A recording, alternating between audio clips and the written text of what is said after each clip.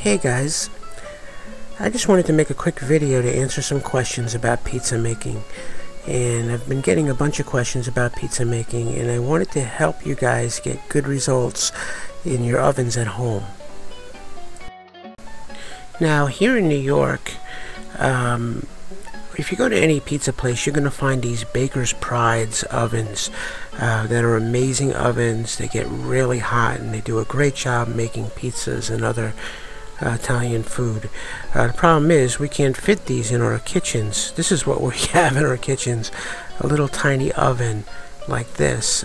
So how do we get the same kind of results from a home oven that we can get from a commercial pizza oven?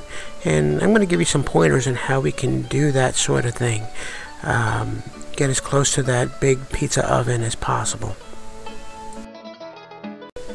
Alright, for one thing, if we're making the flat Neapolitan style pizzas, it's a good idea to get some pans like this, and I have some links to these kind of pans on the bottom. Now, these pans have holes on the bottom. These pizza pans allow air to get to the bottom and crisp up the bottom of the dough on the pizza.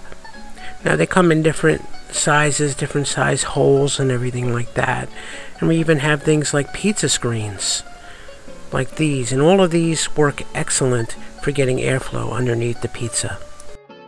If you're using one of these kind of pans with the holes in them, you want to make sure you're using the standard pizza dough that I have a video for, and not the no knead pizza dough.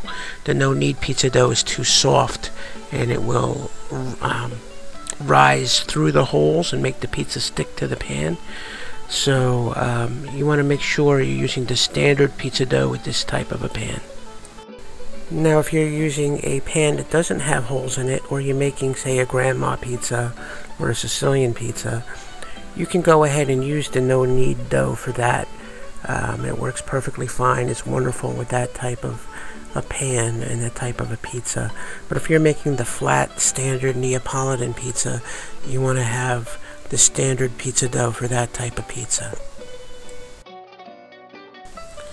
Now, the other thing that I think is pretty helpful is getting yourself a good quality pizza stone or bread stone, and I have links for these in the bottom of this video as well. A stone is going to help evenly distribute the heat across the pizza, and also in some cases remove some of the moisture from the breads. Really a great thing to have when baking breads. And you can have these stones double up. You can use them on your barbecues, like you see over here, and so forth. And they come in different shapes. They're also round stones as well. I've had both of them, and they work excellent. Now, one of the questions that we have if we want to use this in our oven is, what rack do you put it on? And I've put it on multiple different racks, and it also depends on what type of oven you have. I've tried even putting it directly on the floor when I had a gas oven, and that kind of burned the bottom of the pizza. Other placements I've had, the bottom of the pizza didn't get cooked enough. So what I do is I put it on the top rack, and I put it on the top rack, and I put the oven on a broil setting. And what I do is I let the heat directly hit that stone and preheat that stone. And that's a way that we can get our oven to provide us temperatures that is much higher than it normally can for the pizza. You see, that stone is going to heat up to over 500 degrees. Now, when we're ready to put the pizza in, we shut the broiler off and we put it on bake. I have a convection oven, so I put it on bake for 450 degrees. And then I put my prepared pizza right on top of the stone. So again, what I do is I preheat the stone by putting the broiler setting on, getting it nice and hot, shutting the broiler off when I'm ready to put the pizza in, and then I put the oven on bake at somewhere around 450 degrees. I put my pizza directly on the stone with the pan. And when I'm doing more than one pizza like you see here, what I'll do is I'll cook the first one while I'm preparing the second one. And then when I'm ready to put the second one in, I'll take the first pizza off the stone and put it on the bottom rack. And I'll put the new pizza, or the one that I'm putting in now, on top of the stone. And here you see I have two pizzas going, and they come out really, really delicious.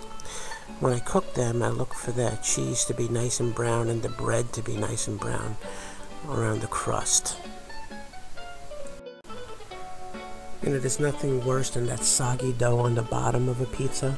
So when you do it like this, doing the way that I'm showing you here, you're going to get a nice brown toasty crust on the bottom of the pizza. It's going to be absolutely wonderful and delicious.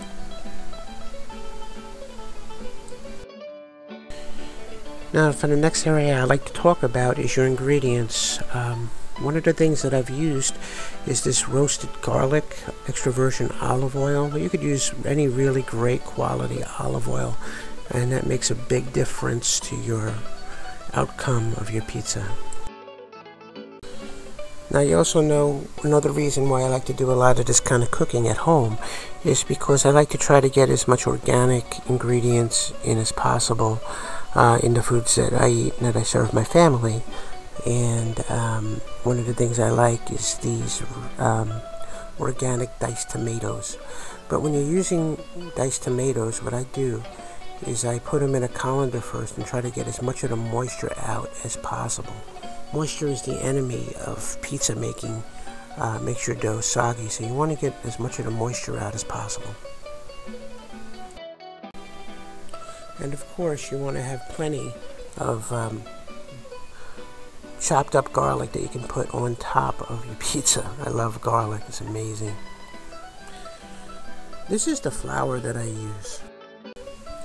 Now, I've been asked all kind of questions. Should I be using bread flour, high gluten flour, all kind of things like that. All-purpose flour is what all the pizza places here use in New York. They don't all use organic, hardly any of them do. I use organic. I like the organic flour, and when I can get it, I'll get the organic flour. But I do like the King Arthur flours. I've used Heckers, I've used Pillsbury Best. In fact, a lot of the pizzerias in New York use Pillsbury Best flour. All-purpose flour, not the bread flour. It's just a helpful hint. Now, if you follow these guidelines, you're going to have some amazing pizzas come out of your kitchen that I believe will far exceed what you get in a pizzeria, and they'll just be amazing. Your family will just love it. Here you see a grandma pie that I made that has half white and prosciutto and half just regular standard grandma pie. And I have to tell you, pizza is a great way to use some of those leftovers. What I have here is a pie that's half grandma and half I have some leftover chicken marsala that I've made. You can see the video for how to make chicken marsala.